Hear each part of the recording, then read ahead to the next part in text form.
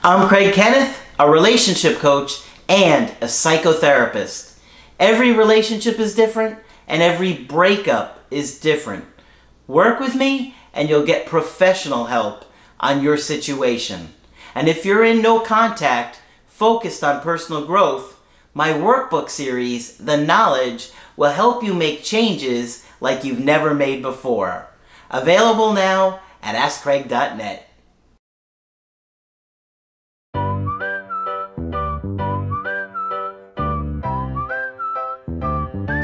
Hi there, I'm Coach Craig Kenneth. I'm Coach Margaret. And today we're going to be talking about 3 signs a relationship is developing. Margaret came across an interesting article that has a very unique approach on how to figure out if a relationship is developing with somebody. Because oftentimes people are very confusing with their behavior. Yes, they can be. So we have an interesting article that has a unique take on how to figure out if one is developing or somebody may be playing games with you. That's right. All right, now I know this will not surprise you from me, but this article was written by an animal behaviorist. And I love her perspective. And she says dating is supposed to be fun, but unlike other animals, humans can have hidden intentions and multiple agendas. Yes, we can. Mm-hmm. And can attempt to manipulate others to satisfy our own wants and desires. Mm-hmm. For example, if somebody's interested in somebody, but only for a short-term affair, not a relationship. Other times, they may be dating multiple people, and you are not the preferred love interest. These and other scenarios don't make dating quite so much fun, and sifting through the confusion can be tiresome and painful. So she suggests that we look at what the animals do, because they can't have hidden agendas. They don't know how to do that. All right? So she suggests we look at the basic behavior of animals in love in order to help us sort out all this nonsense. Mm-hmm. And she talks about hoot owls.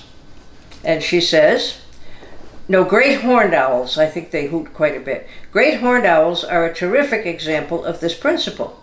I am currently doing research on these magnificent birds, and pairs are in constant communication with each other. Mm-hmm. They hoot back and forth all night long. Mm-hmm. Okay? We call each other on the cell. I like the approach.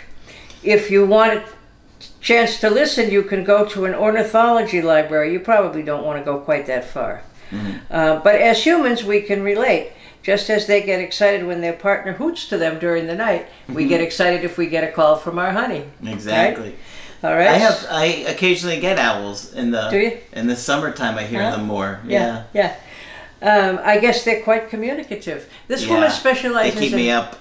This woman specializes in animal behavior. There are so many wonderful fields in this world. That would be fascinating.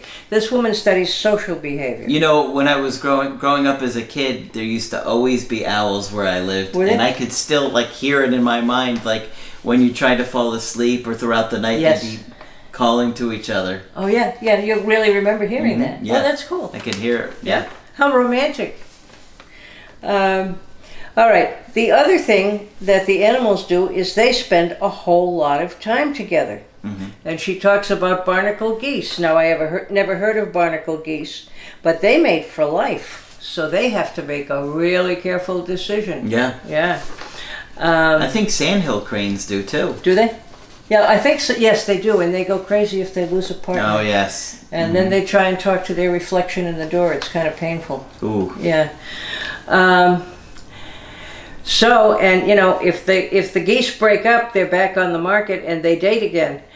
But we're not geese, and alone time and time with friends is important. But the reality is that if someone is only making time to see you infrequently, or only when it's convenient for them and doesn't introduce you to friends and family, they're not serious about you. Mm-hmm. And or they're ruffling the feathers of another goose. All right?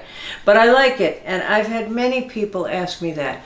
And it's usually women asking about men. Why doesn't he introduce me to his mother? She just lives on the other side of town.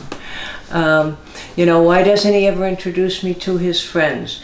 And this lady is saying, let me tell you, according to the geese, he's not serious. Yeah.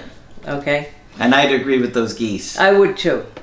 Now we come to a little animal you may not have heard of, but every book I read on attachment refers to them. They're called voles, V-O-L-E-S. They look like hamsters. They look like hamsters. They're cute little things.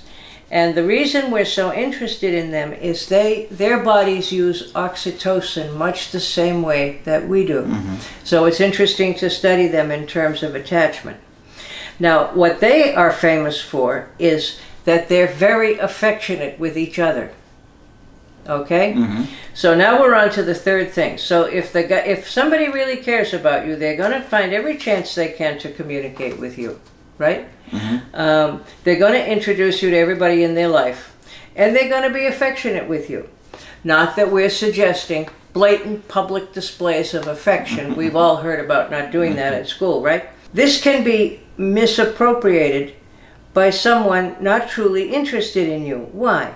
Generally speaking, when someone is seriously interested in another, there is a lot of compulsive affection. I'm not talking about touching that leads to sex, but garden variety hand-holding, arms around you, hugging, nuzzling, close physical proximity, etc. And it can happen in public. A failure to do so in public usually represents announcing to the world that they are not with you. Okay? So, if you don't want to be with me and sit with me, so there. Partner prairie voles are a model of constant cuddling. They mate for life, are mostly monogamous, and are very touchy with their mate. Why? It's all about reinforcing bonding. Research at Emory University found that the more time a pair spent huddling, their version of cuddling, was greater. The more the amount of huddling, the greater the degree of attachment to the partner. So it's important. The more time they spend touching, the more time they want to spend with each other. All of this positive feedback may be driven by oxytocin, our favorite hormone, and dopamine being released. The feeling that you are high on love. These prairie voles are high on love. There you have it. Okay? You look at the animals and they show you with their behavior. Honest to God. So if they're not into the three things of regular and consistent communication, spending as much time as they can, and not being affectionate with you and sort of announcing that they're with you, don't bother, she says. Now, I think it's important to say one last thing.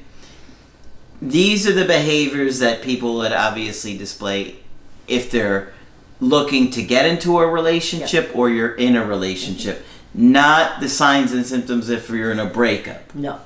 I think we need to clarify that because people will be like getting confused and upset because they're getting emotional. But this is what you're trying to look for if you're dating somebody new. Right. Are they doing these three things? Or are they trying to repair it with you after you've... I was going to say, and to rekindle a relationship, some of this same stuff could occur. But I think it would happen slower in a rekindling than it would in a new relationship. Here's another thing to remember. Mrs. Vole here has 5 little ones in this picture. I wish we could share the picture with you. So, Mrs. Vole, you might want to think a long time before holding whatever's with him again. All right. So... if you look at the 3 basic behaviors, it really will tell you a lot about somebody's true intent. Yes, and if they're really bonding with you. Give Margaret a thumbs up for her research on finding this one. Hopefully you found it enjoyable. Of course, if you want to get our help, just go to my website, askcraig.net. Sign up for the coaching option that works best for you. Do email coaching and I do Skype. Margaret is available for Skype coaching. Yes, if you think I can be helpful, please sign up with me. I'd love to talk with you. You just click on Margaret on the top of the website to do that. But that's it for this video. I'm Coach Craig Kenneth. I'm Coach Margaret. And we will talk with you soon.